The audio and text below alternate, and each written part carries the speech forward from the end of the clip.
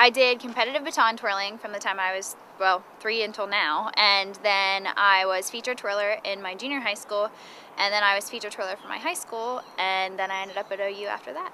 It's such an adrenaline rush. It's, you know, I really like to compete, but performing is really what I thrive off of. I love the crowd interaction. I love entertaining people, and I think that's the biggest thing, is that I know that 85,000 eyes might be on me, so the pressure's on, and that's when I perform my best, actually. This is an ABC baton, but what I've noticed in like the Oklahoma wind, the ABC baton is a little bit nicer because it's a little bit more aerodynamic, so it's not like going against the wind as much, but at the same time, if it's really, really windy, it gets carried away with the wind, so it's just kind of a battle.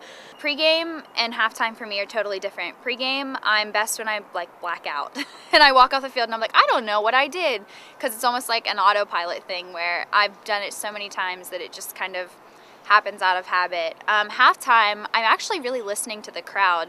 Some people have to tune everybody out, and I actually really like to listen for applause and cheers and everything. Really like motivates me to do like maybe a harder trick, you know, the next trick that I do. And you know, sometimes I make it up as I go on the field, which actually happens a lot.